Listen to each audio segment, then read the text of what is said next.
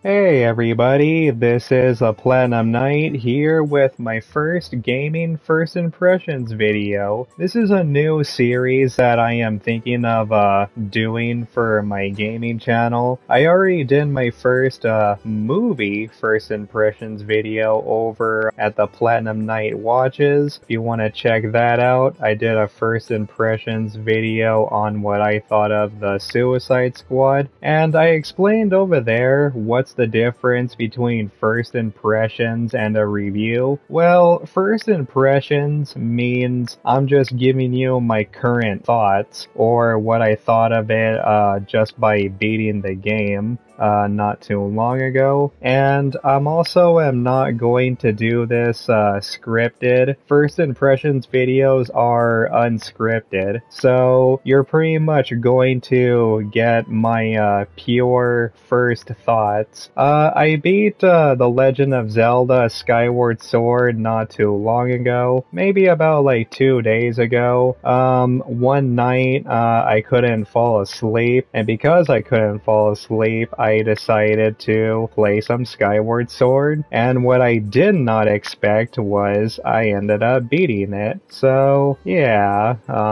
that's my story on how I beat Skyward Sword. And so a lot of you might want to know, what are my thoughts after beating it not too long ago? People, it's fun. It's a really fun game, especially when it comes to being a Switch owner. But even though I like it, it does has its flaws. But you know what? I'm gonna start with the positives first. For a Wii game, it looks beautiful, especially in HD. Maybe it looks a little bit fuzzy and outdated on the Wii, but it definitely looks much better. Nintendo did a good job remastering this game and making it look so clean and crisp. What I really like about this Zelda is I honestly liked the relationship between Link and Zelda. They have like a really good chemistry here. It's clear that Link and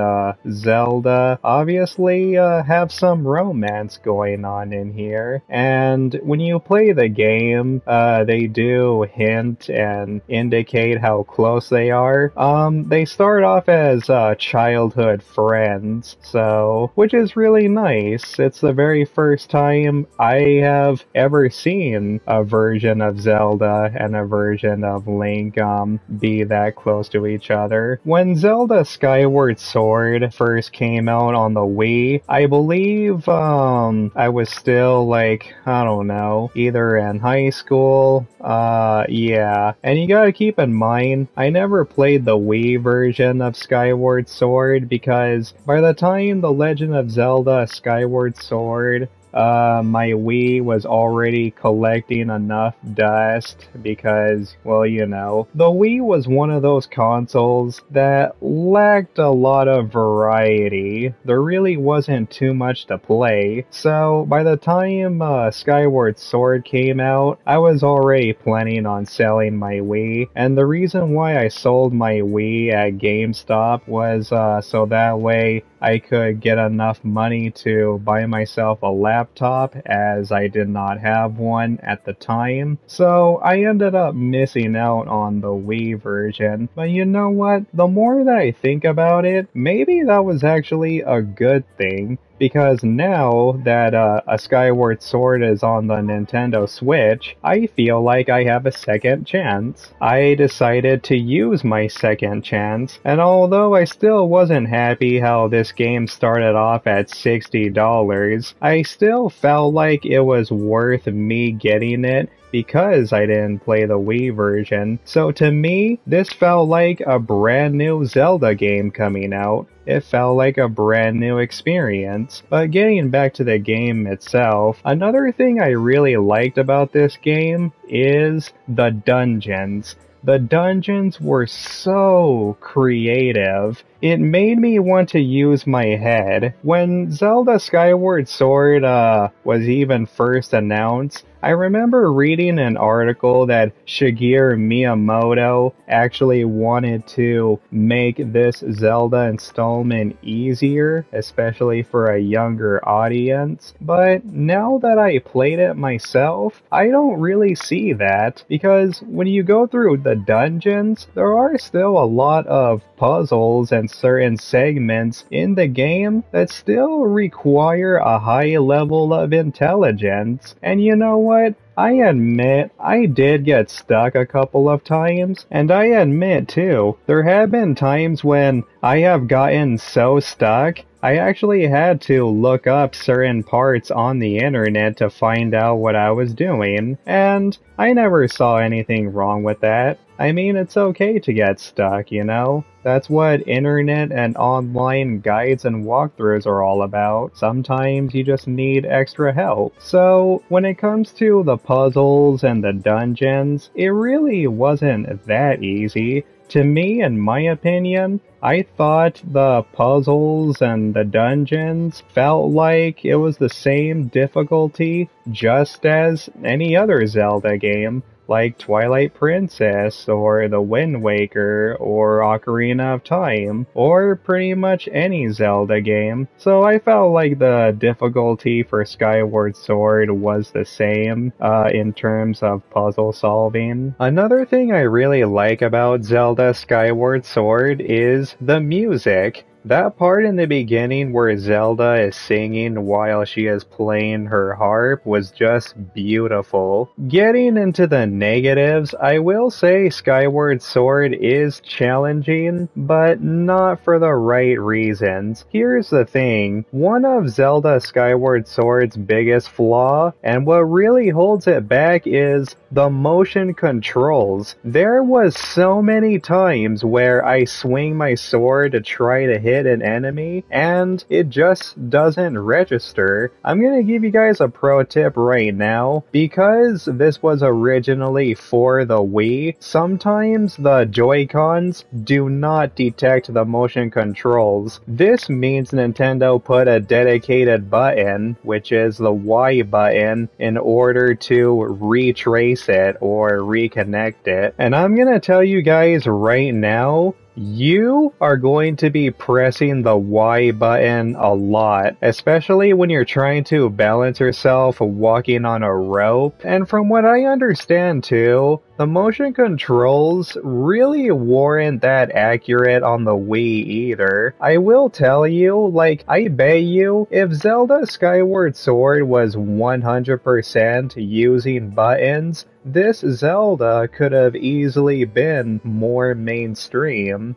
Thankfully for this HD remaster, Nintendo implemented the option to switch to button-only controls in the options, or when you're playing in handheld mode. When I switched to button mode, at first I didn't really like how you have to hold the left shoulder button to control the camera, as every angle of the right stick controls the sword, but I eventually got used to it to where I would rather much prefer button controls only, as it made the game easier as I felt powerless over the motion controls. But you know what, even despite my frustration with the motion controls, it would register most of the time. Not always, but at least 60% of the time.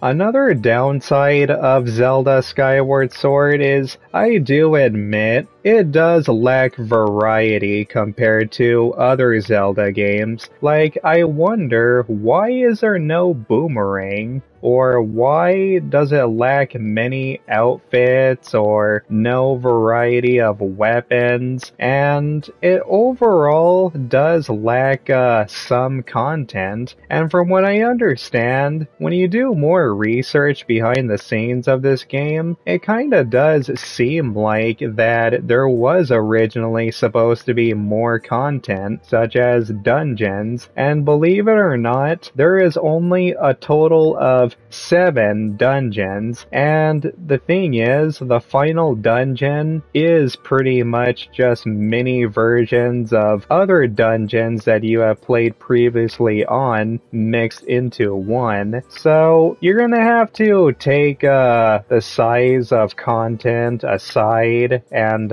put it with a grain of salt, because there really isn't too much content compared to other Zelda games such as Twilight Princess or Ocarina of Time, or hell, even the Wind Waker had a little more content compared to Skyward. But you know what? Even with that being said though, I still had a lot of fun with this game, and I wouldn't say it's a bad game. I mean, is it the weakest compared to out of all the 3D Zelda games? Sure, but like I said, I still thoroughly enjoyed myself, and it still felt like a classic Zelda game before it went full-on open world with Breath of the Wild. Now, I'm not going to give a final rating, as this is supposed to be a first impressions video, but I will say that for those of you who have never played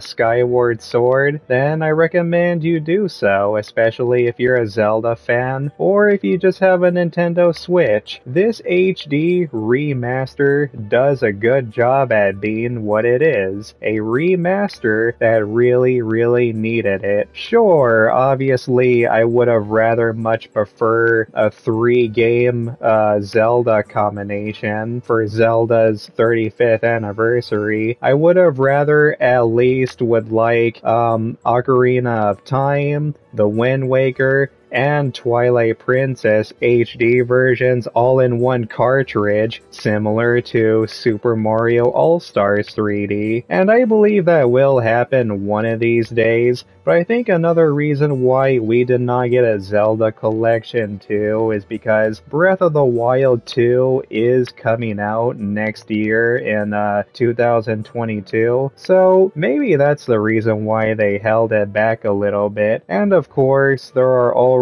fan theories that the reason why Nintendo decided to remaster Skyward Sword is because it is going to be somewhat linked to Breath of the Wild 2. So yeah, there's still a lot of good Zelda stuff coming, and I feel that there is more to come. Alright everybody, that's it for my first gaming first impressions video. Like I said, check out my movie channel for my first impressions videos on the Suicide Squad. If you enjoyed this video, be sure to give me a like and subscribe. Hit that notification bell for new videos, and yeah everybody, peace out.